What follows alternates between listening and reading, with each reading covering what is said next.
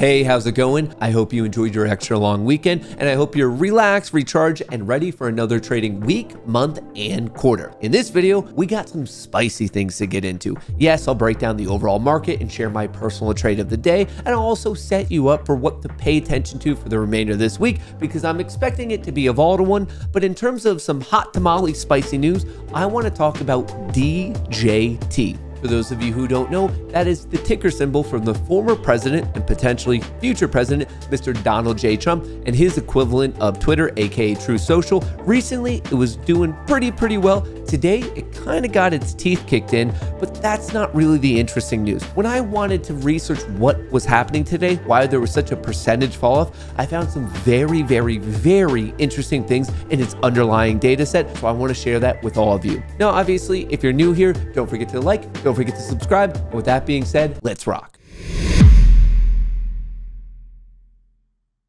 By the time the closing bell went dingity ding ding ding today, it wasn't as exciting as we wanted it to be. The Dow falls 300 points to start second quarter as Treasury yields jump. Now I'm saying it wasn't that exciting because on Thursday, to conclude the last week of trading, we hit a new all-time high, so the bull camp was getting ready all weekend to see how high we could push this thing, and unfortunately, at least in the very short term, we didn't push it much more. But with that being said, I was fortunate enough to get a pretty good trade today.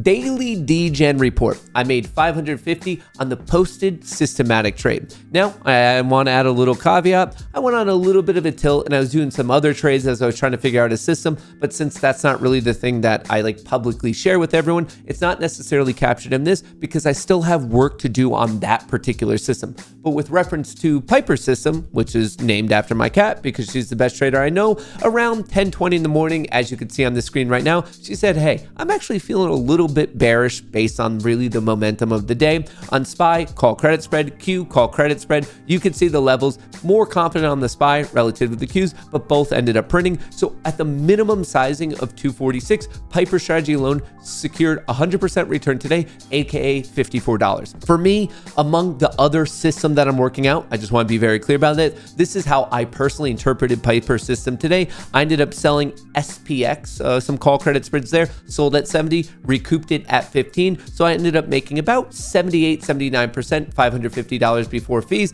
and after fees, closer to the realm of 500. Now, I'm just sharing all this because this is the Goonie trading community, and I do day in and day out. So your first month is 100% free. You can see from Piper strategy today, this most minimum unit sizing you would have paid for the next month, and then obviously at my sizing, you would have paid for the entire year, all in one day. So if you're like, hey, I want to trade with other cool people, I want to learn more about options, I want to get into the nitty gritty statistical nerdy mathematics breakdown of the market, this is the place for you to be. Now, just to add a little bit more flavor to it, a little bit more color, what really had happened, and this is what was discussed in the Discord the entire time, was the market had a bit of a pop, and then right here, the EMA cloud was red the entire time, started to fall over, and it was at this exact moment, 10:20, 10:30, that clearly the bears were in a bit of control, and that's the trade that ended up paying.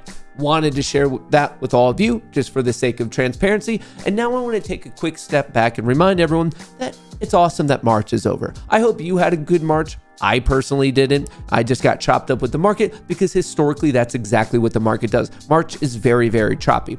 On a historic basis, April's a bit better, a bit more of a bullish grind to the upside. Now, will that play out this time around? I have absolutely no clue, but I just want to add a little bit of actual context of how April's been in the past and what maybe, just maybe, we can expect for this particular April. But yes, a slow grind to the upside. And that brings us to where the market is right now. Let me delete the arrow just so I'm.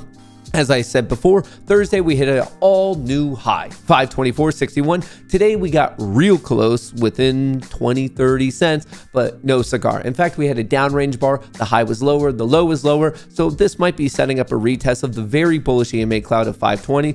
Obviously, time will tell. The Qs didn't hit a new all-time high last week. They hit it the week before, and ever since then, we've just been grinding sideways. But what is doing really well is gold. I love gold. hitting a new all-time high of 2,286. So to all my gold bugs watching this, congrats to you. Bitcoin, aka digital gold, is looking good. Today, it almost broke down. I like how it saved itself, but really, we've just been consolidating sideways. This is the definition of being range bound, so time will tell. I'm looking for the break to the upside and a test of the current all-time high, but other than that, let's just see if 68,000 holds. And with that being said, yeah, we have a similar situation in Solana, and to be honest, this is the similar setup where it's kind of bullish, but we're not at new highs in most of crypto, so I just want you to keep that in mind, and that explains exactly why the crypto market cap in totality is clocking in at 2.6 trillion when the high is closer to around 2.8. So we're kind of just below it, just below it. But I want to let you know that when you're looking at this, remember, there are other related equities that are going to be highly impacted by the movement of overall crypto, namely coin. Check out coin, COIN, just recently hitting a local maxima, not an all-time high, taking a bit of a breather, but I would argue that the trend is still bullish. In the world of AI, we have Nvidia double topping around 960, but still holding strong. I like the higher lows, and as you're about to see, representative to the market today,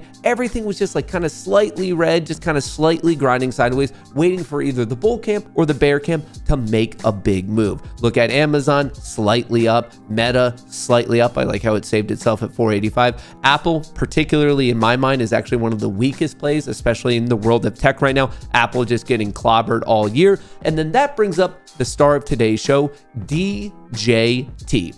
Now, if you saw the newsletter, if you've heard me talk about this on stream, you knew I was highly interested in playing to this downside gap fill up 5280. So today you can successfully say that, yeah, okay, it got that gap fill. The EMA cloud is still favoring the bulls, but overall, yes, there was a lot of excitement with the de-SPACing process from DWAC to DJT, and then it kind of had an inside day, a little bit of a breakdown, and now it's just cleaning up the chart. Where will it go from here? Well, I hope to the upside because I sold puts, so I very much want it to go up. But for those of you who are invested in it, you might be thinking, what in the world happened today? Because it did fall in excess of 20%. So I want to break down the news, and then I want to share with you some of the crazy stats, facts, and figures that I found out related to DJT. Trump media plunges more than 25% after company reports net losses of $58 million in 2023. The newly public traded social media company of the former president Donald Trump had a total revenue of just $4.1 million last year. TMTG expects to incur operating losses for the foreseeable future. Market valuation for the company, aka DJT, is now roughly $6.5 billion.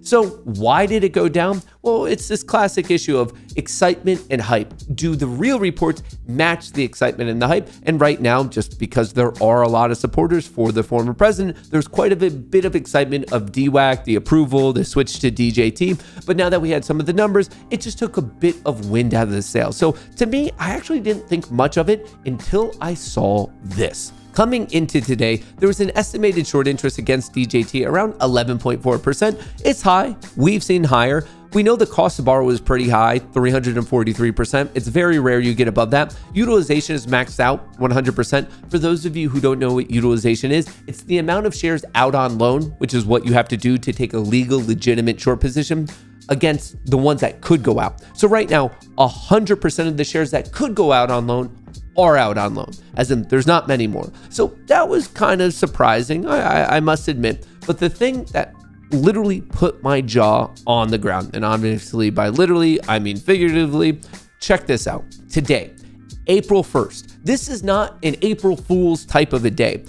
The minimum cost to borrow, because remember, to take shares out on loan from someone, you're loaning, so you're paying an interest fee. The minimum today was 561%. Cost to borrow, CTB, is based on an annual rate, just so everyone knows, but that is sky high. The average was 793, with the max being 956. People were almost paying 1,000% rental rate to bet against DJT. As in, and I don't know if this will happen, but if it starts to go up and those shorts start to go underwater, not only are they underwater from the stock price going up, but these rental fees are numbers I have not seen anywhere else. So I wanted to share that with you because this is insane by all definitions. Thought it was crazy, thought you should know. You should also know about what to pay attention to for the remainder of this week. Tuesday, tomorrow, JOLTS job openings comes out at 10 a.m. We're going to get the inflation report out of the Eurozone. We're going to have some PMI reports, some non-manufacturing prices. We're going to have many speakers starting tomorrow and going for the remainder of the week. There's multiple Fed speakers every single day. And then the crescendo will be Friday, an hour before the market opens,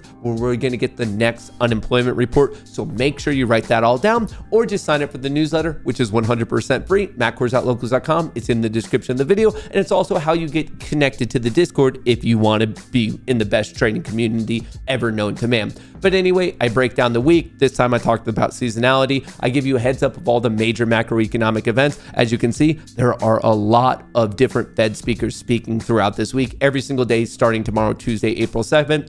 I let you know about earnings. Right now, earnings season's taking a bit of a breather, and arguably most important, I give you the seasonality for each individual day. Tuesday, April 2nd, just want you to know it is very bullish on a historic standpoint. If you look at the past 25 years worth of data, this day, April 2nd, has favored the bulls 76% of the time, which is much larger than the normal 50-50 skew of the market. The profit factor sky high at 4.24 would, from a seasonal perspective, would not be surprised in the slightest if tomorrow is clearly a bullish day. And then I wrap up with how all Piper did in the past week and blah, blah, blah, which I just shared with you today to kick off the week. Crush it. Piper made 3 units. I locked in 550 off the system, and I just wanted to let you know I am working on other systems in the background. Right now, today's testing did not look the best, but here's to hoping tomorrow that we crush it across the board.